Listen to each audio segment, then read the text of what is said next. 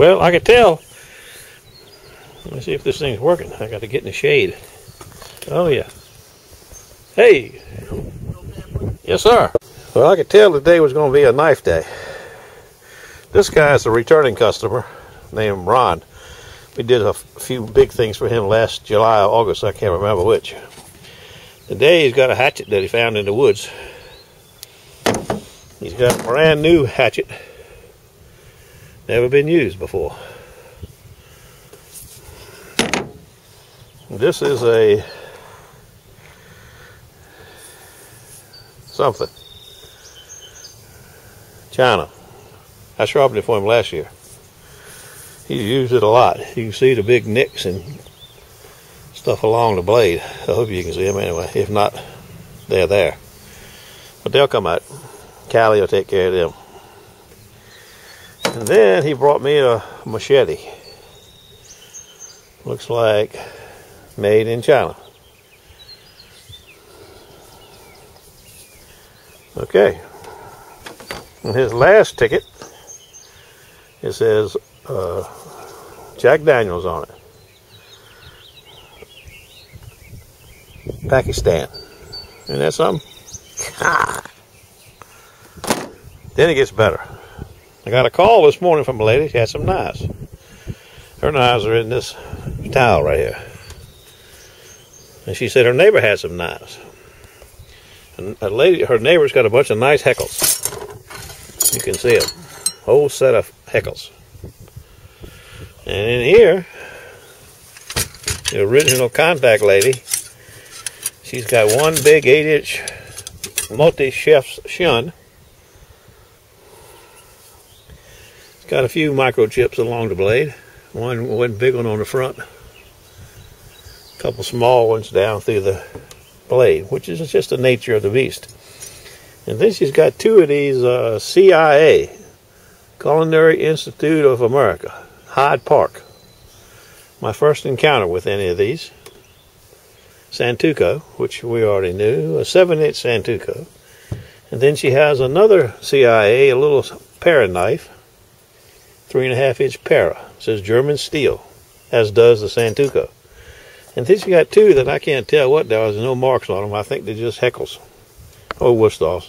I don't know. You can see something just barely makeable out, but pretty nice knives.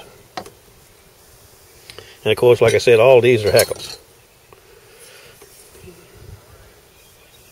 The Professional Series. Ice hardened. They're all the same. So I got some action today. No spinning. It's a beautiful day. It's 75. Hardly any breeze. Perfect day for spinning. But I'll be paddling and grinding and polishing. I got to get to it. These need to go back this afternoon. These I don't have to take back till Thursday. So stand by. I'll be back to you. Well, I carried back all the Henckels and the CIAs and the one big shun to the ladies this morning. Then I came back and I started working on Ron's stuff. I got them all finished up, ready to deliver it back to him tomorrow. I'm not going to show you how sharp the hatchets are because I got them all taped up, but they're plenty sharp. Yeah, these are my boning knives from my grocery store. I just finished him up. He didn't want them till next week, so I just had to do it while I was on the Cali. I got a phone call about an hour ago. Guy had a shun he wanted me to take a look at.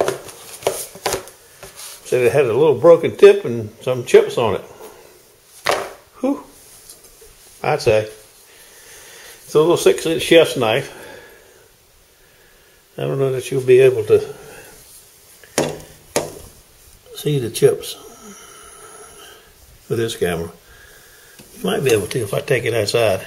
Stand by a minute. I hold it against the background of the box, the shun box. You ought to be able to see them. At least I hope you can.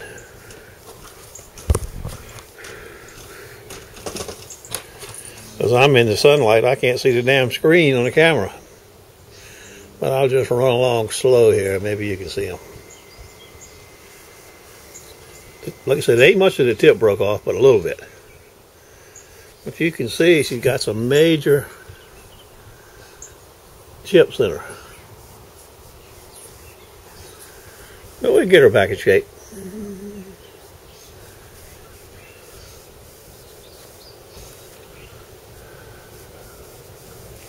Okay, stand by. I guess I'll go detecting tomorrow, maybe. I saw somewhere where you can't. It said a lot of knives.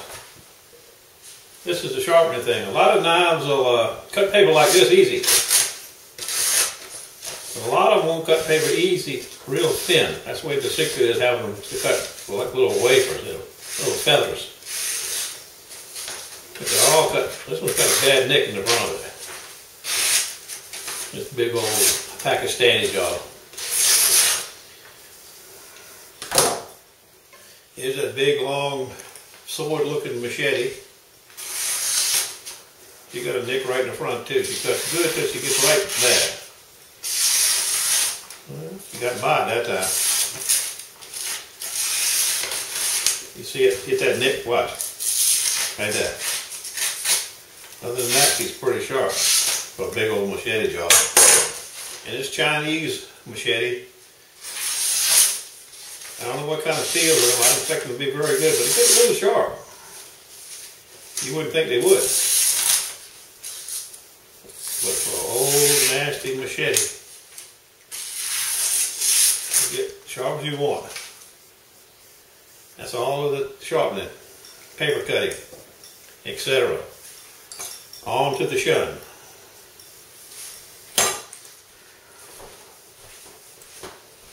You want carnivore?